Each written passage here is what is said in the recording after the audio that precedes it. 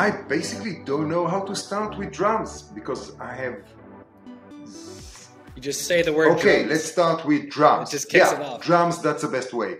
Otherwise, I would say, hey, let's start doing like the Mayumana stuff and all the blue men. Yeah.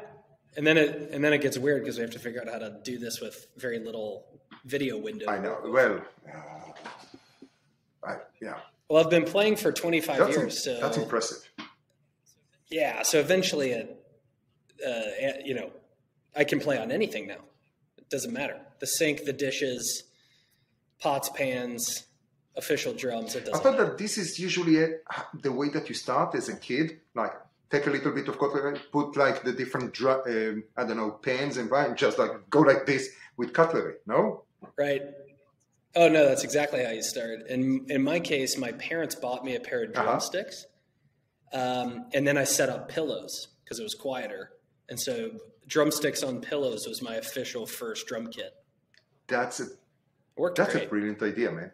Actually, come to think, that could have been, maybe I could have been a drummer instead of a failed guitarist, especially because I insisted of playing like a righty instead of a lefty. Man. But that's like part of your special panache as a human is you're left-handed, you're playing right-handed. I'm the same way with drums. I'm left-handed, but I play drums right-handed. Mm-hmm. That's like interesting. It's different. How is it different for drums? You have like the set the other way around or? Yeah. So when you play right-handed, your right hand crosses over your left. Okay. When you're on the hi-hat. Okay. And then all the drums go to your right from there. And then when you play left-handed, your left crosses over your right and all the drums go to the left. Gotcha. It makes a ton of sense when you see it. Okay, so I think that I finished with the Fender hat, although I always wanted a Fender. I had all kind. I had Ibanez, I had a couple of other Spanish style. I have the ukulele here, but somehow, for one reason or the other, I never managed to buy a Fender or a Les Paul. Gibson Les Paul, that's another type of legendary. They are. But okay, this is enough for me. Okay. No. Oh, look at that.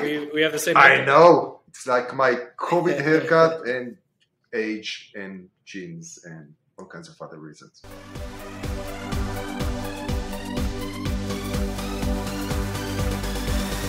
But Alex, welcome to the InsurTech Talk. Thank you very much for joining me. And, give me a little bit the ability to make one or two jokes about myself and, of course, talk about drums.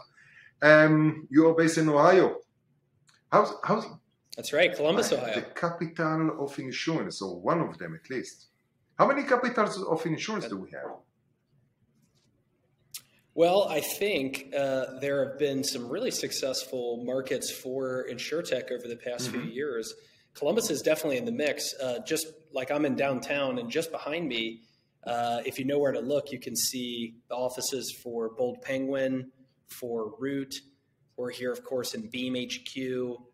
Matic is based here. Branch Insurance is based here.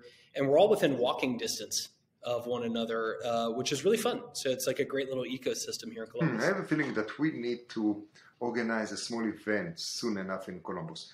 Maybe we'll wait for the spring. How's the winter there? How cold is it? Worse than LA. That's for sure, man. But a lot better than other places. I mean, it doesn't get Chicago cold or Buffalo snowy. So it's not bad. It's not bad. But we can wait for the spring. Let's wait till it warms up. Let's do like an April InsurTech. That sounds, spring in the, what can it be? Yeah, because spring it will go to the south. We can, what's good, what will be a good thing for Ohio? The prairie, or what will be? What will be a nice good question. If it was Michigan, we go like, spring. Hey, high five. But ooh. Well, Ohio's shaped like a heart, so we could do hand. I Heart InsurTech. Love it.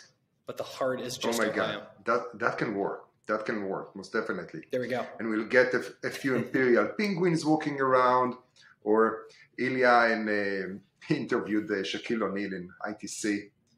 And why not? Let's grab who would you invite, right? So you've been around for, I would say, what is it? Almost 10 years, raised, say, north to 170 million. One day you will need to do your exit SPAC or whatever that may be. Who would be your NBA player?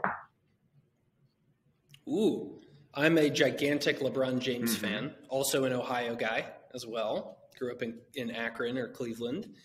So LeBron's first on my list, and if I can't get LeBron, I'm also strangely a really big Dennis Rodman fan. Interesting. Well, he and the choice. He's Dennis Rodman's just one of the most interesting people on planet Earth, period. And I love his playing style because he had true grit. He did all the dirty work, focused on rebounding and defense, which made him indispensable as a teammate, even though he barely ever scored. You know, I think that's great. That's a beautiful analogy for team player and how you build a team and not just, stars. Because when we think about, well, again, I'm not really up to date, so I'll use Magic Johnson, Rodman, and Jordan for this analogy. Each one of them had his own magic. Even Kareem Abdul-Jabbar at the end, you brought him in to make the points or just to tower over everyone with his hook shot, right? The fact that today he's a philosopher, a book writer, an academic is mind-blowing. Not in terms of a surprise, but he's truly a remarkable person. Those guys, Rodman especially, it's very interesting to see how you get that person into a team to have a team. And not just, hey, here is another star. It's like Pippin and, I forgot his name. Yeah. But please, jump in whenever you want to talk about insurance. Otherwise, we can talk about the 80s and the 90s. Yeah, we could do it. We could talk basketball the whole time. Well, there is connectivity there, actually, to Beam, because that team player analogy is actually something we use in a culture deck that I built and maintained for the team. So inside the walls at Beam, we do talk about Dennis Rodman, and we talk about being a great team player and being incredibly tenacious, which is one of our core values as a business.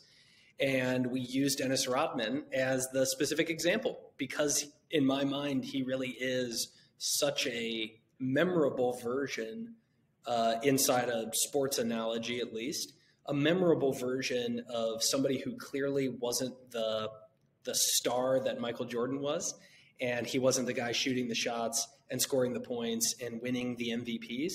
Yet, everybody would agree that he was a critical member of the team because he did all of the necessary things that don't get the glory. He did all of the rough and tough work that was critical to winning the games and winning the championships. And so when you're constructing a team, sometimes you're the star player and you score the points. Other times you're playing a supporting role, and everything is necessary if you're going to win the game. Yeah, I think a lot of it is about the concept of a finite game or an infinite game, and a company is like an infinite game. It never needs to end. But we're playing all these finite games inside of the business all the time, which is trying to meet our monthly sales goals or achieve an NPS score with our service teams, build and launch a new product, whatever it is. And so people are driven to try to construct teams to win a game inside the walls of the business. And therefore you have to construct a winning team in order to play and win that finite game inside of the business. And we try to remind people that you might need a Dennis Rodman from time to time, which is that not everybody's going to be running the thing, leading the thing, etc. They're going to be contributing, but be a really critical member of a team. Yeah, and I think that I will add, let's add a little bit of color to that. That first of all, you need to be that person before you start to create, to add all kinds of colors and let's call it weirdness or charm, really depends how you look at that, if you like it or don't. So get the sheet together first, then add all the different hairstyle, etc., etc. And then, if you're good enough, maybe you'll date Madonna and start a conversation with North Korea, because you need to be a really special person, a person, another orbit, another level to start to have a conversation with North Korea. Why? Because you're swimming against the stream. No one wants to do that, but hey, there are a few tens of millions of people that live there in a very awkward position. But let's not go to politics. Impressive extension of the analogy, though. I'm pretty happy with that. Listen, the guy was amazing, right? Besides the fact, and we are moving. This is the end of the conversation about Rodman or the NBA, right? Not just as being a basketball player, team member, but all the colors that the hairstyles and things that we haven't seen in baseball earlier. And that's it. That's enough. Okay, let's talk about it because it's way more interesting.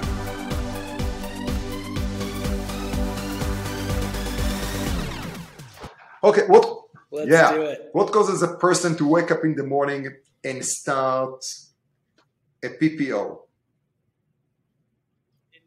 In dental insurance. Yes, in dental insurance.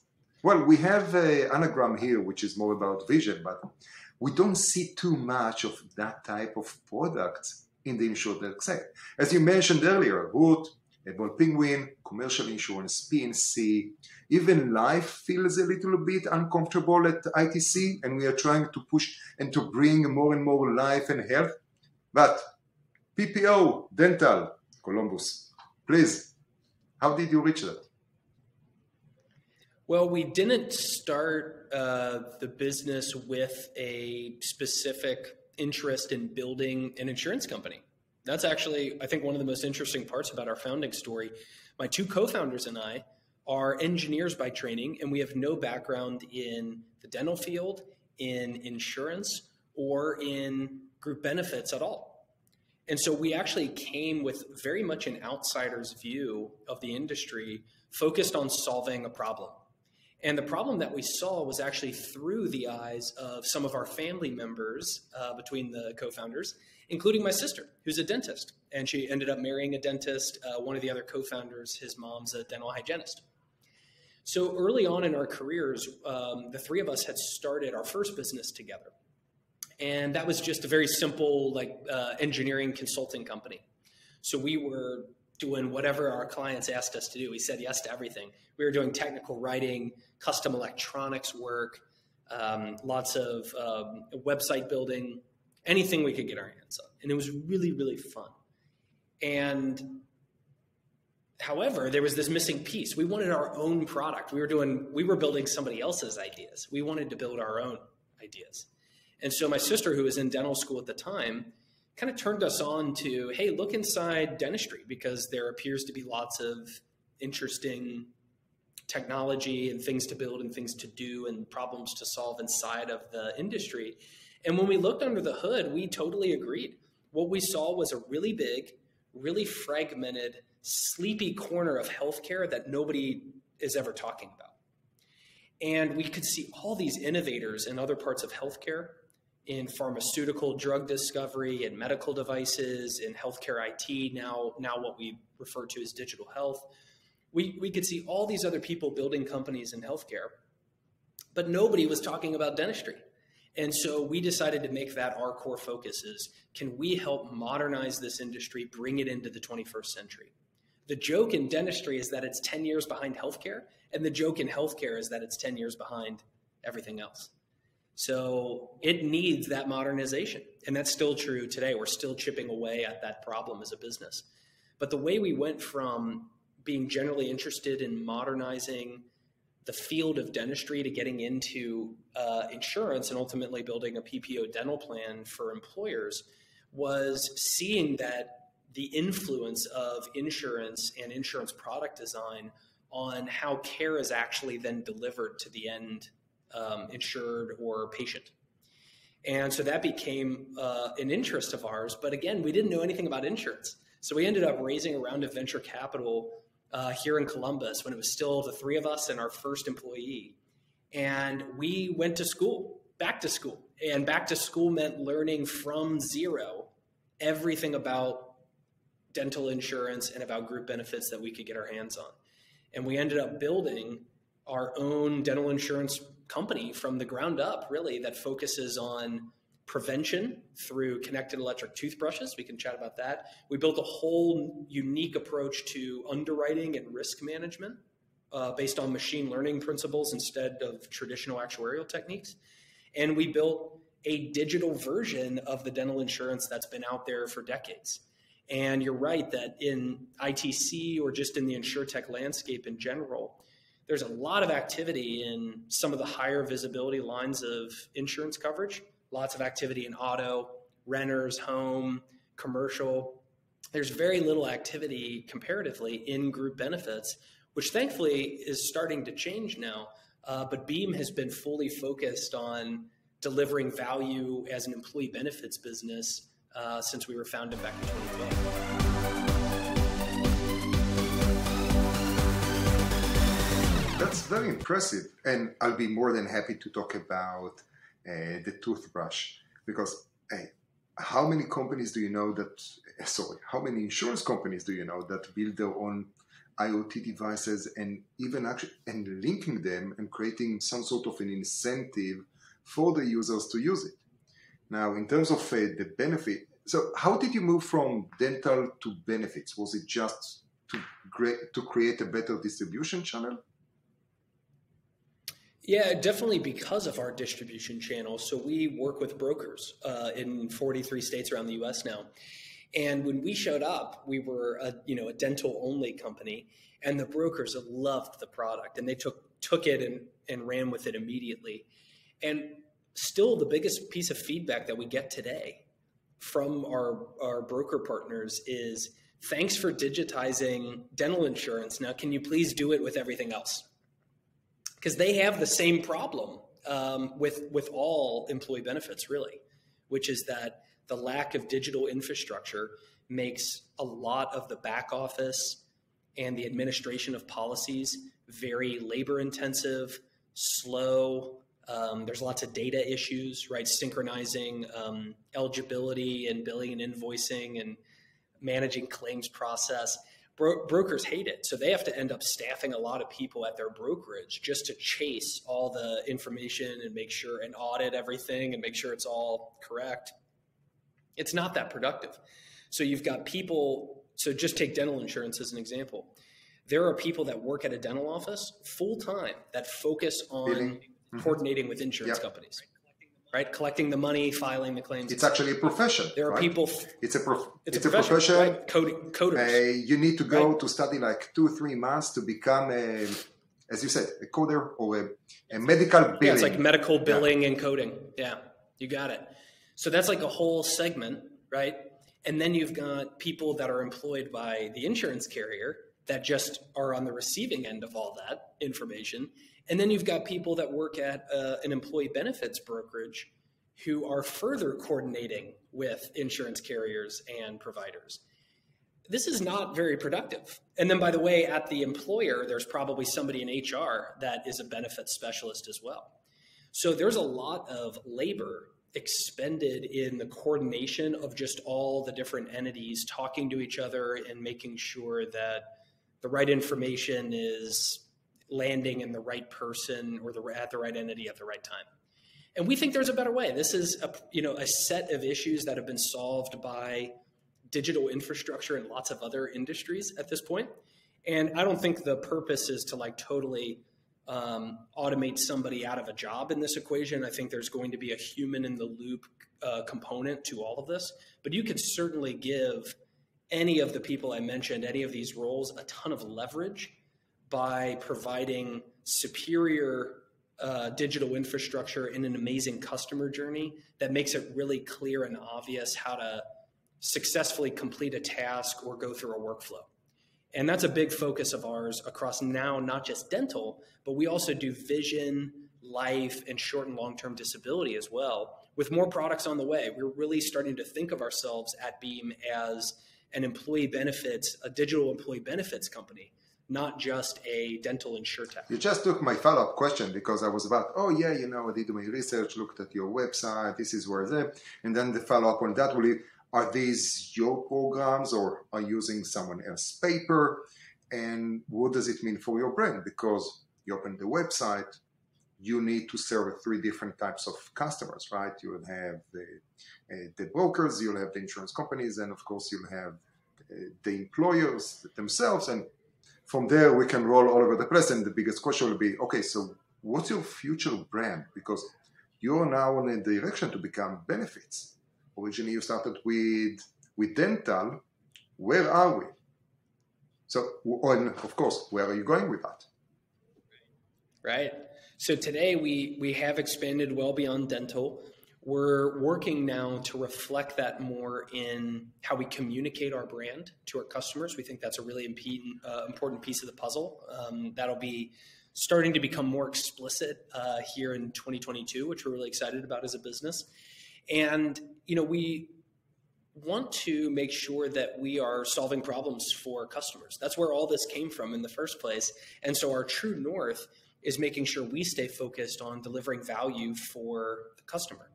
And value can express itself in a handful of places, but it must be understood that Beam is the one delivering that superior experience and solving those problems.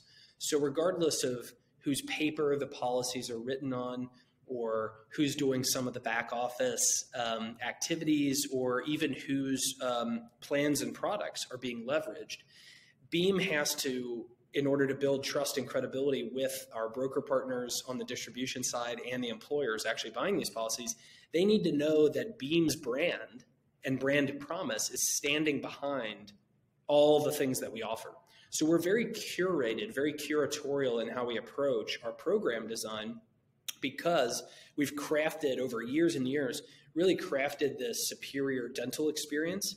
And now we're going to add products at a really amazing velocity, really quick velocity. And so we need to be careful that that velocity doesn't sacrifice the brand promise and the quality experience that our customers have learned to expect from us and deserve.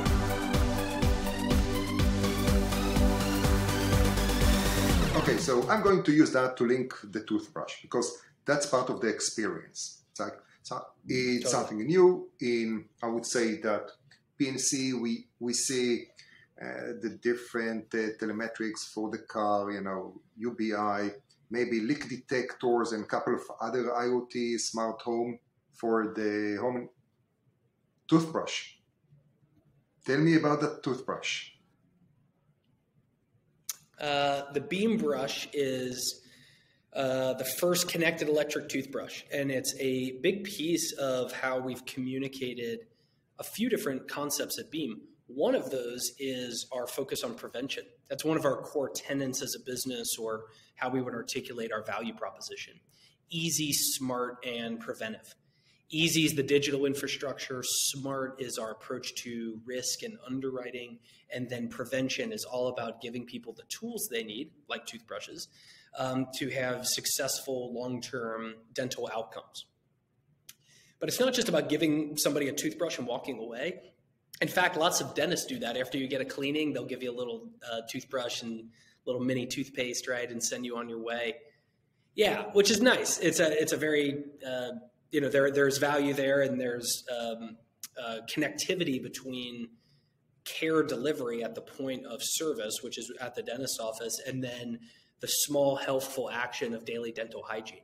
And I think that's a really important link for the customer to make in their head, because it affects their behavior and then ultimately their dental health. But Beam wants to go way beyond just giving you a toothbrush. We want to give you a high quality toothbrush, first of all, and a high quality set of oral care products, right? So what's the best toothpaste? Let's make sure we're delivering that. Let's deliver a high quality toothbrush. Let's also do things like floss and other preventative care dental goods. And let's not even stop there. Let's add connectivity to the brush, so that way we can actually allow people to basically demonstrate via their usage of the brush that they represent strong behavioral and preventative habits that are going to yield long-term dental health. This is exactly what telematics does in auto insurance, which is prove I'm a good driver. I'll show you that I'm not slamming on my brakes or rapid acceleration or swerving all over the place. This is much the same idea, just adopted into dentistry, which is if you're taking care of your teeth consistently, the brush is pulling that data and displaying it for your benefit, as well as allowing Beam to reward you for it. And that's where things get really exciting, is it's not just about getting you a brush, a high quality brush, or even giving you some signal on your preventative care consistency. We want to reward you for it. And what that looks like is every day when you brush your teeth, you get points. And those points add up and accrue, and then you can redeem them for prizes. Everything from like replacement heads for the brush itself, which you can get for free just by displaying strong daily dental hygiene habits, or gift cards to Starbucks or other popular retailers. And what this connects in the user's brain is that they're playing a game. And the game is every day when I brush my teeth, I'm making a little progress toward a prize. And then every once in a while, I get to redeem the prize. And that creates the interest in keeping your streak going, which is the consistency of brushing twice a day for 2 minutes, like your dentist is always telling you to, and allows Beam to build a relationship with the customer with this daily touch point. And that daily touch point over time not only creates the health outcome that we want as a business, it also creates our ability to stay engaged with a member and let them know that we see them taking great care of their teeth and we're happy to reward them because they're also helping us build a more successful block of insurance and risk. You're actually trying to take care of your policyholders, it's fantastic. We can't really see that in terms of, hey, you should drive better. With your left turns, your timing is a little bit off. I can't really see that happening in car insurance anytime soon. It's like, how about we'll give you a few credits that you'll take a driving ed again. It's like a small refresher. It's just between us. Or even better, there is the Porsche, or in Vegas, they have that supercars track that you can, the racing cars. We'll give you a coupon. Yeah. Go get wild over there and come back to us. Get the steam out of the system. Yeah. And what you're speaking to is actually a really great point that I think is worth emphasizing, which I like to think of as the number of independent variables at play when we're thinking about outcomes. And one of the things that has been really successful with telematics in auto insurance, for example, is that there has been provable evidence that collecting all this information and parsing it does allow an insurer to better understand and manage risk. It's also true that there are so many more variables that are currently not captured by what telematics would want to do, which is a truly holistic picture of driving behaviors and outcomes, essentially, because the sensors don't exist yet, or we don't have the compute power, or we can't elegantly understand all of the variables at play, environmental and otherwise. It's a really hard problem. Healthcare has the same thing, which is, man, we are still learning so much about the human body. It's very difficult to predict, you're going to have a heart attack in 14 days from now, and I'm not, right? Because we just don't have all the information we need. And, what a Fitbit or an Apple Watch accomplished today with steps and some basic readings on heart rate, et cetera, it's better than what we used to have a decade ago, which was nothing. But it's not nearly enough to be able to actually understand how the body's changing over time and predict adverse issues that may pop up. Dentistry is much closer to understood. The mouth is very complex, but it's a lot simpler than the whole body. And there are fewer variables at play than there are in the dynamicism of driving a car on a road with lots of other cars. So simply understanding something like brushing your teeth every day isn't just a fun game to play. It is also a pretty strong predictor of what is going to happen with your dental health and claims that will be filed in the future versus lots of other fields of insurance. And there's something elegant in that simplicity, and there's something valuable in that simplicity that we're leveraging in dental insurance that I think is very hard for other companies to leverage to the same extent in the more complicated and higher visibility lines of coverage. Yeah, I think that let's add a couple of other things there, and then we can move to a different, because apparently this is now a pattern for us. We'll talk, then I will extend that conversation, and then maybe we'll move to the next topic. And yeah, I love it. Man, it's like, it works. From my understanding from dental, it's almost a closed map, or you control what's going into your mouth and how you take care of what's going on there. Cars, you're on a road, different roads, different conditions, different drivers, the environment conditions changing, winter, summer, different states, right? There are too many things there are many variables that going into that formula. And as a result, we see all kinds of different insurance companies picking whatever the linear regression told them we should look at that, right? They're coming with a certain thesis, they are checking it, and I would say, once a year, every 6 months, they are changing whatever they can within the limitation of the filing. And you mentioned earlier how strong you brake, and so even that, right? If you are braking a Honda Civic versus an Escalade, there's a difference between the brake and how much that car will continue moving. And then we see more and more different patterns from the different routes, the condition of the road. But again, I don't know. I already took it into a direction that will not help us at all.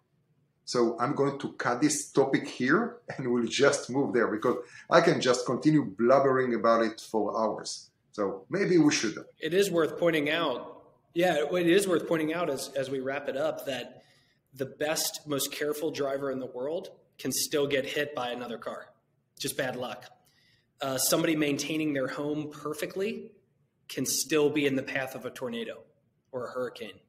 And somebody might run a marathon every weekend and could still have a genetic issue that gives them long-term chronic disease or cancer.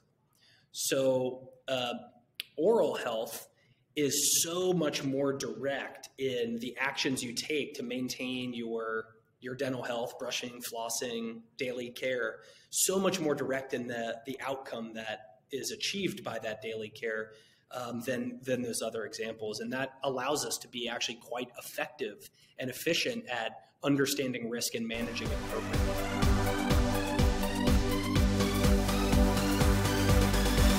Employee benefits, I think, have never mattered more. Especially portable benefits that stay with the person. More and more teams are being built remote. The connectivity between coworkers has been much harder than it was previously because we weren't all located in the same physical space. And so employers are really struggling with, and then there's the topic of the Great Resignation, which has definitely been a hot topic this year, right? And so employers are really struggling with attracting the talent they need to be successful, retaining their existing teams, and not just retaining people, but retaining happy and engaged employees. And benefits is not going to be the, silver bullet answer to that question. There's a lot of components that go into happy and engaged teams, but benefits are definitely a piece of that equation, and perhaps a big piece of that equation. We're seeing more and more employers excited about innovating with their benefits design when previously they would have reflexively fallen back on incumbents and the tried and true carriers.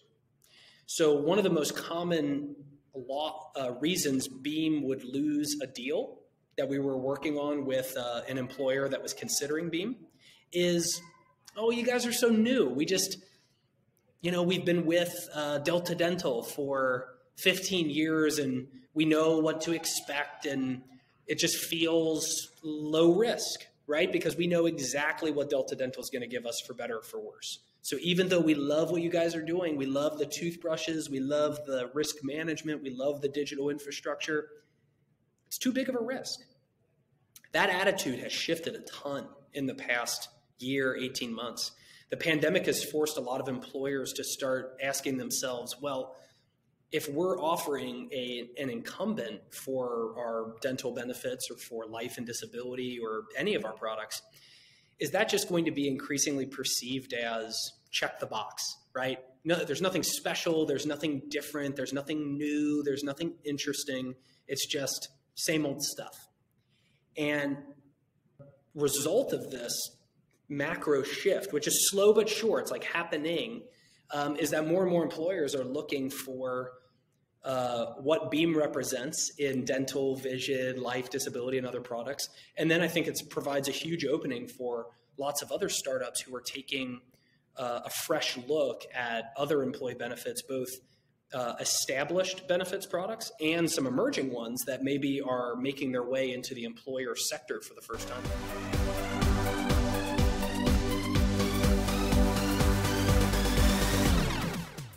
Are you planning to add new products? Because you mentioned disability, you mentioned life, then we have long-term care.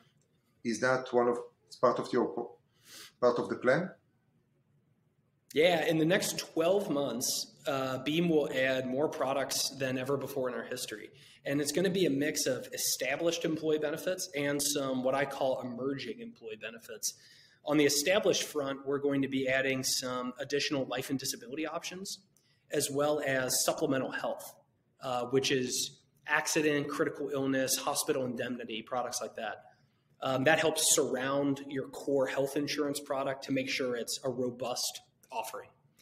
And then there's a variety of different experiments we're going to be running that I'm really excited about with emerging employee benefits, which might focus on, these might not be insurance products necessarily.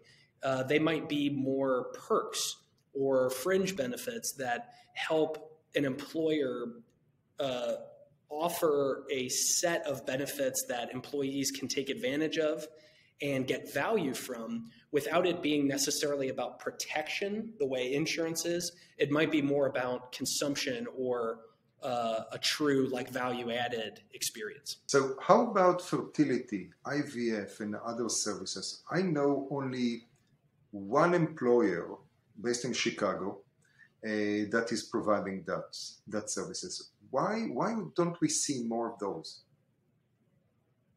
It's a great question. I think fertility benefits is a great example of what I would call an emerging employee benefit. It's starting to get out there. There's more interest than ever before.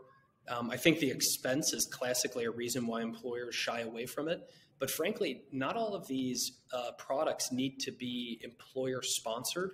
They don't necessarily need to bring the money to the table to pay for the benefit. They just need to make an offer, like a voluntary benefit, essentially. And that's already relatively popular in the employee benefits world. It goes back to that digital infrastructure point I made earlier, which is that an employer would theoretically love to offer 100 or 500 different benefits. The problem with that is that causes so much pain and effort and labor on the employer's end to coordinate the benefits then, and for the broker as well. And so the broker, on one hand, could see a ton of commission opportunity if they're offering 500 different benefits to the employers and therefore the employees.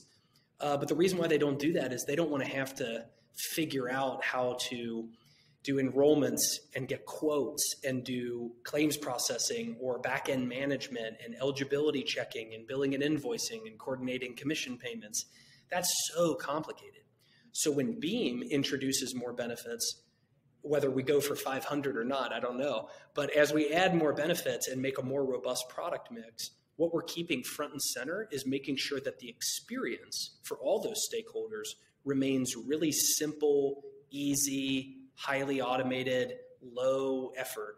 Because if that isn't true, then employers eventually are going to go, look, I'd love to offer a fertility benefit, but I just don't have the bandwidth to deal with it. I've got my hands full with health insurance, dental, vision, etc. So that's really important. That's super important, especially, and I love the fact that you're looking at that as the emerging benefits. Not just fertility. Fertility was a specific example to a trend that I see. And you mentioned earlier at the beginning of the trend, the big, that everyone sort of quitting their job nowadays because of the pandemic or as a result, because we've seen a huge shift in the economy in the past 12 years, basically since the crash in 2008. We started to see the gig economy, the different type of what, let's call it millennials, or really depends how you dice the market, how the level of education, the types of jobs, and the commitment from the employers. And the benefits started to be the change, right? There was a time that they offered yoga, which is more of a perk with the in-work food, but now with the pandemic, it took it to the next level of how do we see career, lifestyle, and what we need in order to survive the modern age. And by modern, well, post-2020. You got it. And that's perfectly put. And we're going to remain very experimental here because I don't know all the answers. I think this is a very fast-changing market. We want to be open to lots of different options and opportunities and feedback from brokers and employers that we work with, because the environment's very dynamic out there. What you said about the past decade or so is very true. The millennial influence on the workplace, which now the millennial generation is the largest cohort of workers in the U.S., and that's going to be true, I think, for the next 20 years or so. So increasingly, the question is, well, what do millennials want? What benefits are attractive to them?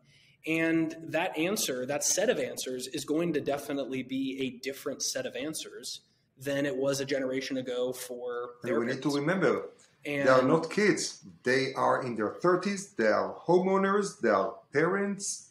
Oldest millennials are now like 40 or 41 years old. I mean, it's.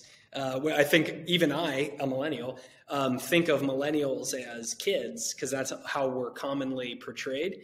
But the youngest millennials are college grads. The oldest millennials are 40, and yeah, they've got a house and kids and live in the suburbs. It's a lot different than how they've been classically characterized and are still thought of in media. Yeah, for example. they moved out of Brooklyn and Silver Lake. They're part of Some of them are still there too. It's a big generation. There's a little bit of everything in there, but millennials don't get pensions anymore, for example. That used to be, for a millennial's parents, that used to be a pretty standard part of your service and loyalty to a business, was that you would have a retirement benefit in the form of a pension. Millennials have never expected a pension. They don't get pensions except for maybe very rare cases. And what they expect from their employer in exchange for their loyalty and engagement is going to be a different set of answers than, I'd love health coverage and a pension, please. And that was probably the answer of the generation previous.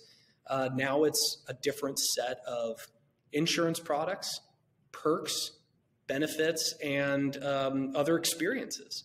And Beam is very excited about continuing to explore the full breadth of that ask and then delivering it in a way that makes life easy for our broker partners and the employers that we're supporting.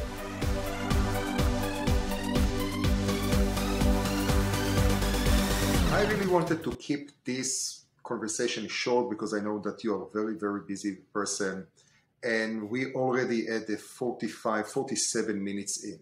So let me ask you the last question that I ask everyone that comes on the podcast.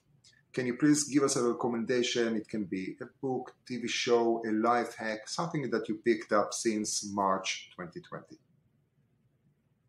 Ooh, since March. I was going to say TV show Succession, but I've been watching that one since before 2020.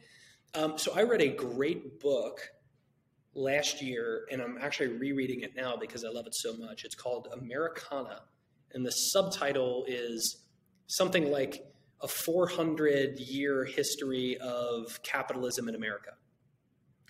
And the premise of the book, and it's very easy to read. It's not academic at all. It's actually really fun. It just tells stories, starting at the Mayflower, the Pilgrims landing on Plymouth Rock, all the way through to basically the past few years, and stories of entrepreneurs, but also the context in which entrepreneurs or enterprising people made their way and built the America that we know today, a place famous for its entrepreneurship, of course.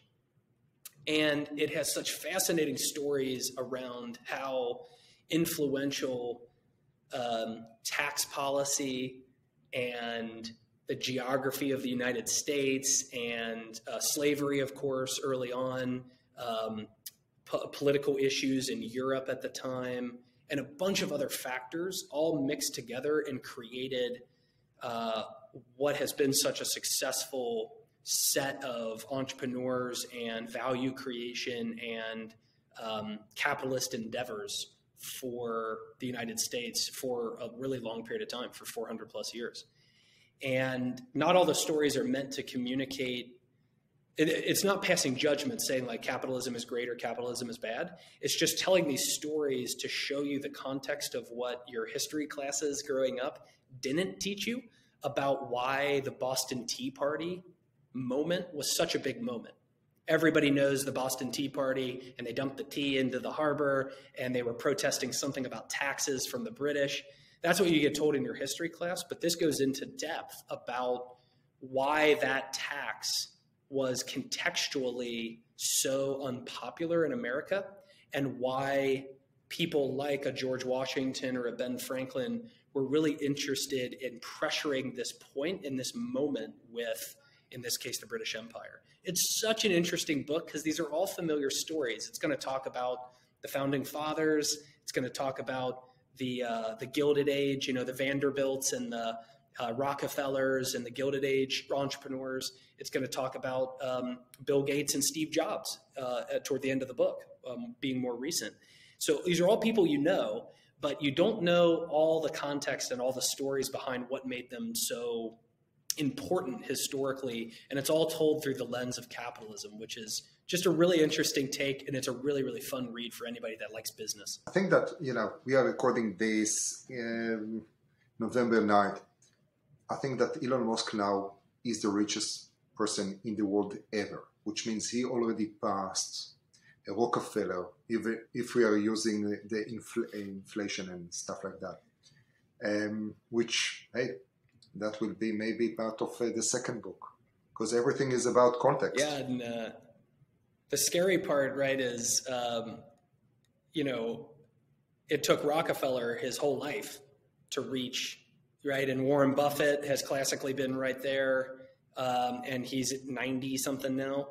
Elon's like 45. Elon's not that old. He has a long way to go if he wants to, meaning that, I think there's still a very bright future for SpaceX in particular to create more value and become a much bigger company than it even already is. So he might just be getting started. Yeah, man, I don't know, but I'm more than happy to see what's going on, to observe. Hey, maybe we'll even join that one time, but who knows? It's most definitely the economy became such an interesting part of our life more and more. Not just, hey, can we make money, but from crypto to the leaders that lead it, from a technology and from a economic, and it has bigger effect, and we have huge challenges to overcome, not just space, environment and other things, and how we deal with pandemic and information, right? But, keeping it in a positive note, Alex, thank you very, very, very much for joining me today. It's been a pleasure talking to you. It's been so much fun, and thanks for doing it. A parting thought is exactly what you were just indicating with the positive spin on where we're leaving things, which is whether it's in insurance or insurtech or in healthcare or lots of other problems the world faces, you have two fundamental views. Either these are problems and nobody can fix them and we shouldn't even bother, or every problem is an opportunity just waiting for the right entrepreneur to come along and invent the next thing that helps us thrive as a species and take the next step forward. And that's the world I like living in, because it's frankly, it's a more fun and a much more optimistic way to look at it. Now I need to add another thing.